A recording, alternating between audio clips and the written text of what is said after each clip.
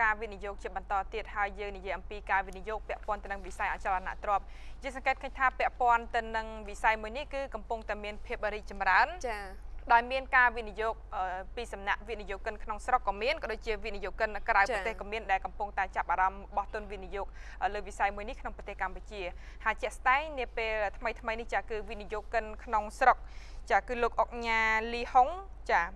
បានបោះទុនវិនិយោគទៅលើគម្រោង Condo The Penthouse Residence ដែលមានកម្ពស់36ជាន់នៅបណ្ដោយផ្លូវសទ្ធារស់ចាមានប្រសាសន៍នៅក្នុងឱកាសនៃពិធីចានោះគឺលោកអុកញ៉ាលីហុងបានលើកឡើងថា The Penthouse Residence គឺជាអគារលំនៅឋានលំដាប់ផ្កាយ5ដែលមានកម្ពស់36ជាន់និងមាន458 unit និងមានទីតាំងស្ថិតនៅតាមបណ្ដោយផ្លូវសទ្ធារស់ដែលបង្កើតឡើងក្រោមការសហការរវាងអ្នកវិនិយោគក្នុងស្រុកនិងក្រៅស្រុកហើយលោកអុកញ៉ាបានសង្ឃឹមថាគម្រោង Condo គឺនឹងទទួលបានការគាំទ្រពីអតិថិជនទាំងនៅបច្ចុប្បន្ននិងទៅថ្ងៃអនាគតនៅក្នុងឱកាសនៃពិធីបើកសម្ពោធគម្រោងអគារ Condo នេះឯកឧត្តមប៉ាសុជាតិវង្សដែលជាអភិបាលរាជធានីភ្នំពេញមានប្រសាសន៍លើកឡើងអំពីភារកិច្ចរបស់សហភាពពាណិជ្ជកម្មកម្ពុជាដែលមានអ្នកអុកញ៉ាកិតមេងជាប្រធានដែលតែងតែសម្របសម្រួលនៅក្នុងវិស័យឯកជនធ្វើយ៉ាងណាឲ្យវិស័យឯកជនគឺមានភាពងាយស្រួលនៅក្នុងការធ្វើជាដៃគូរកស៊ីជាមួយនឹងវិនិយោគិននៅក្នុងស្រុកផងដែរឯកឧត្តមបានបន្តថាការអភិវឌ្ឍនៅក្នុងវិស័យអចលនទ្រព្យបាននឹងកំពុងធ្វើការសាងសង់នៅលើផ្ទៃដីសរុបចំនួន242ហិកតានៅក្នុងទឹកប្រាក់ប្រមាណ$1,500 លានសហរដ្ឋអាមេរិក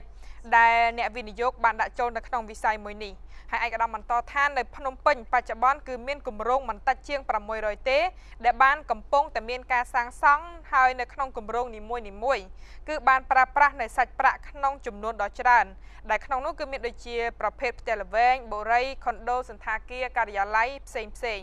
ហើយគូបញ្ជាក់ផងដែរថានៅក្នុងឆ្នាំ2015កន្លងទៅគឺក្រសួងរៀបចំដែនដីនគររូបនីយកម្មនិងសំណង់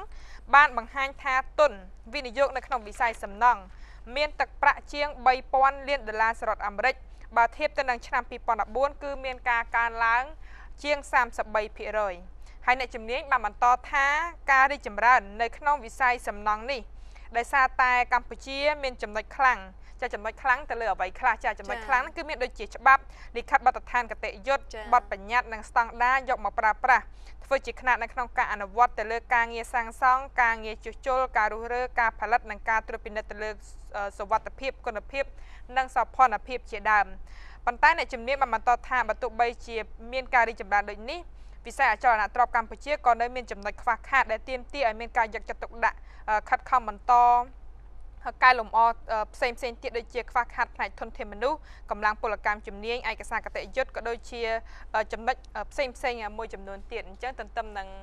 បើទោះបីជាយើងមានខ្វះខាតក៏ដោយប៉ុន្តែភាព